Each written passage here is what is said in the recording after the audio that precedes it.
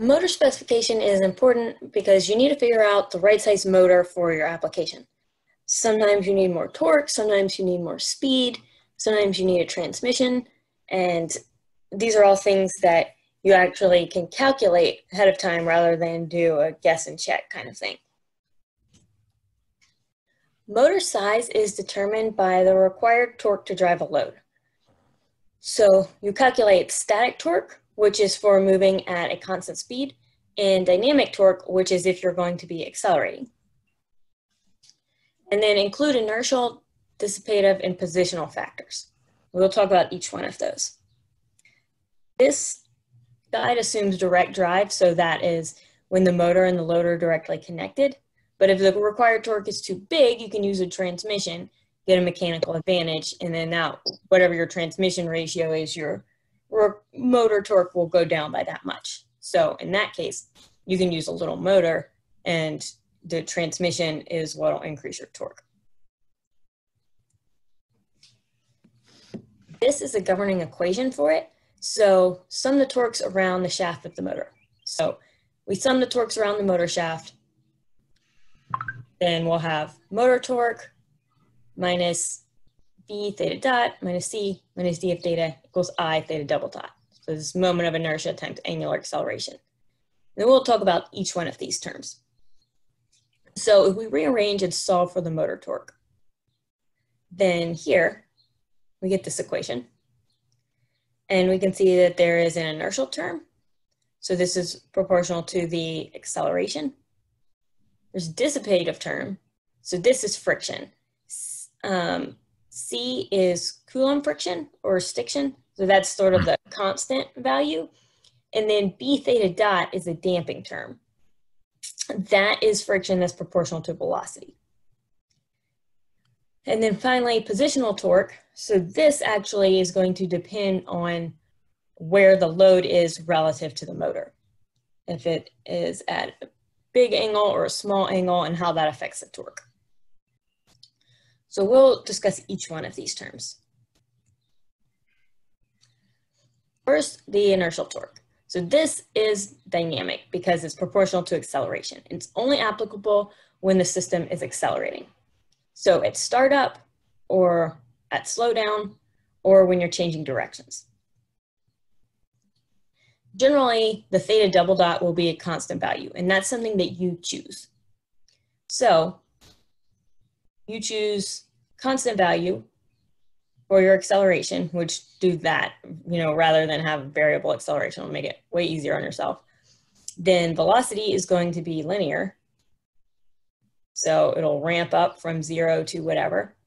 And then your position is going to follow a parabolic curve.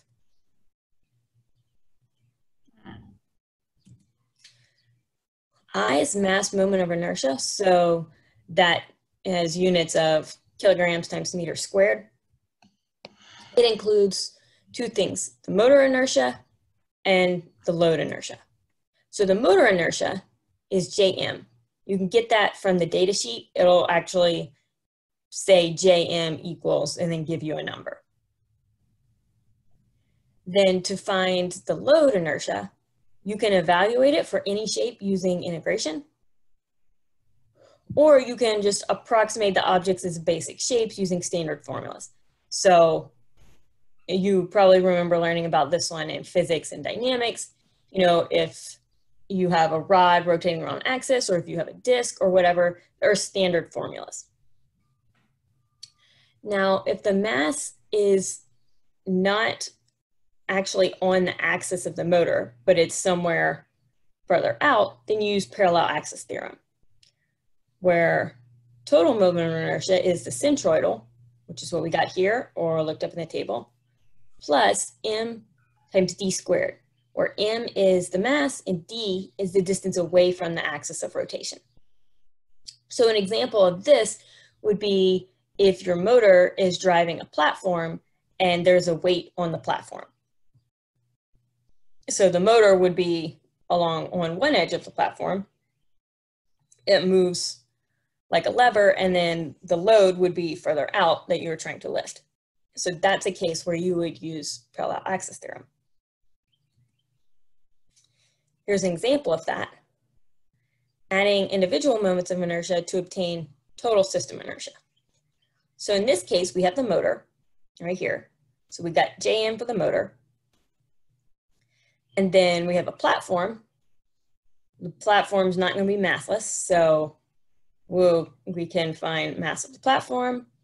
And then that inertia is 1/3 ml squared for a rod rotating around an axis that's on its end. So this is the platform term. And then for the object, we have to use the parallel axis theorem because its center of mass is removed from the axis of rotation. So the object, that's subscript O, we would have to get moment of inertia of the object around its centroid. And then that's the one you could look up in the table. And then we have to add MO times that distance away squared.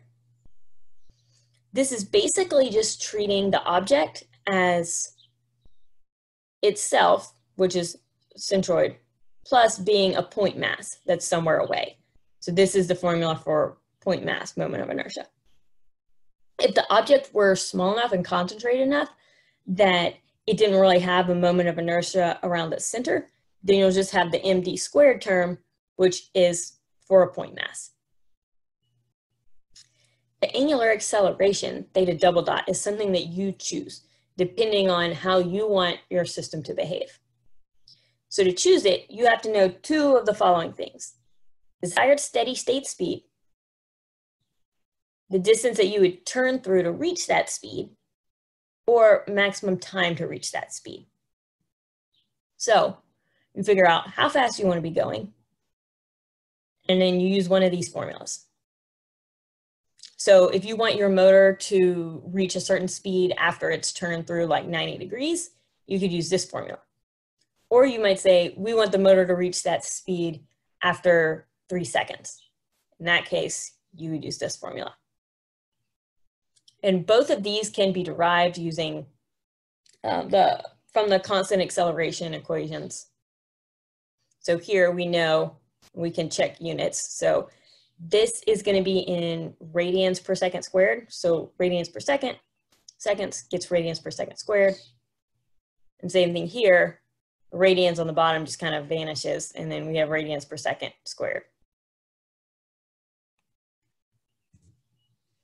The dissipative torque, this one is from friction, so it will always be against you. This will be in any system, and generally it's determined experimentally, and it can even change over time. So you might start out with some really great bearings and you have your lubricant on there and everything's turning smoothly. And then over time, you start to get just a little bit more friction, things wear out, this goes up. So because of the experimental determination and because it changes, you want to give your motor kind of safety factor. So you'll have to either kind of estimate it, or you just give yourself a real big safety factor if there's no way that you can figure it out. So B is the damping coefficient. And this damping term is proportional to velocity. So if the system's moving faster, you will have more damping than if the system is moving slower. An example of damping is like a slow closed door, and also something like wind resistance, fluid resistance, drag, those kinds of things have damping. So if you're using hydraulics, you will probably need to account for this. If you're using pneumatics, there's not a whole lot. Then the Coulomb friction or stiction, this is a constant value. So it's just proportional to the friction coefficient and the normal force. This is the kind of friction that you're used to calculating. So you can estimate it using that friction coefficient mu between the specific surfaces. And if you find the force, combine that with the motor distance to find the frictional torque. It's internal, you can measure it experimentally. There's an article here that has a link on how to do that. But in general, you just kind of give your best estimate and put a safety factor on it. So if you were going to measure it experimentally, then you would do an experiment where you measure torque while you're moving at different speeds when there's no load. And then you can get the line. So you would have basically torque equals b theta dot plus c. And then this is going to be the slope of the line. This is going to be the y-intercept if you plot torque versus speed. Should get a linear relationship like this. Now, you have to do that at steady state when there's no load. Otherwise, you will have some dynamic factors in there and you won't get a linear relationship. For example, how to calculate the friction on a conveyor. The friction on the pulley, so say this is the conveyor belt and this is the pulley. Friction will cause unequal belt tension. So if there's no friction, it's great. You have it's taut on the top, taut on the bottom, moving at a nice constant speed.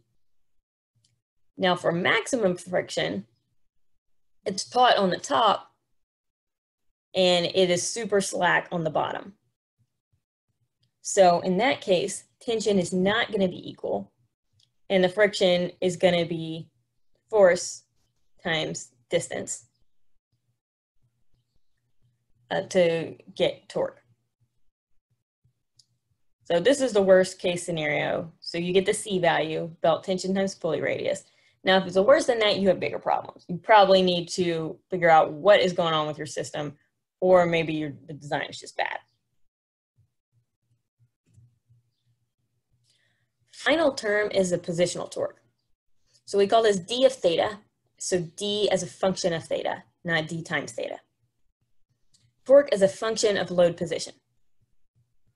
For dynamic loads, the torque depends on the load angle. So if it's changing, if your motor angle is changing, and then the positional torque will depend on the angle.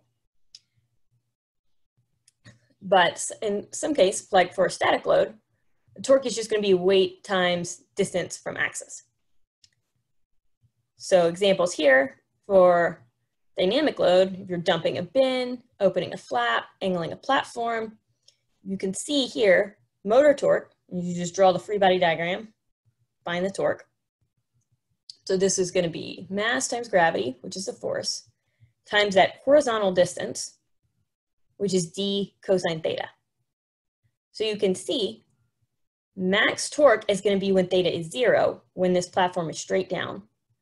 And then as it rises, the positional torque decreases until, if you're right here at theta is 90 degrees, then there's actually no positional torque because the load is all going straight down through the motor shaft. Now for a more static load, example here is a rack and pinion. You can see that as the motor turns, the pinion turns, the pinion is this round one, and the rack will move up and down. So the weight is going to be the same distance away from the axis all the time. In this case, it doesn't actually depend on theta, because no matter what is the position of the motor, the distance of the load away from that axis of rotation, it's constant. It's always going to be r. So rack will move vertically and the pinion will spin. So in this case, we're just going to have force times distance, so mass gravity times r, where r is the distance from the center of the motor to the load.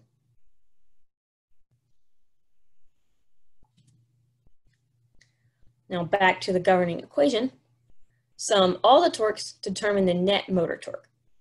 So this is the maximum torque that your motor will require. To find that maximum torque, you want to know what's going to be the acceleration you need, your max speed, friction, your max positional torque. So if you throw all that in there, then you'll get max torque that your motor needs to use. Most of the time, your motor won't need quite that much torque because your load is position dependent. You know, sometimes df theta will be bigger or less. If your motor is moving at a constant speed, theta double dot will go to 0, so it will have no inertial torque. So finding the maximum torque will help ensure that you get the right size motor that can handle whatever your system is going to do. Generally, once you find that value, you'll multiply it by 3 or so to get a safety factor, just in case there's more friction than you thought, or you end up with a bigger load than you thought, or something like that. Now, if the required torque is too high, you can use a transmission. So that would be like a gearbox, where you can buy a gearbox that has a certain transmission ratio. It will tell you something like 96:1, and then that means you get 96 times as much torque as your motor puts in. Now the caveat here is that if torque goes up, speed goes down for constant power, because power is torque times speed. So if you're using a gearbox, just know that you'll have to either run your motor a lot faster, or your load will be moving a lot slower than if there was just the motor on it. Other examples are gear train, belt and pulleys, chain and sprockets. These are all ways that you can increase your torque. It has the side effect of decreasing speed.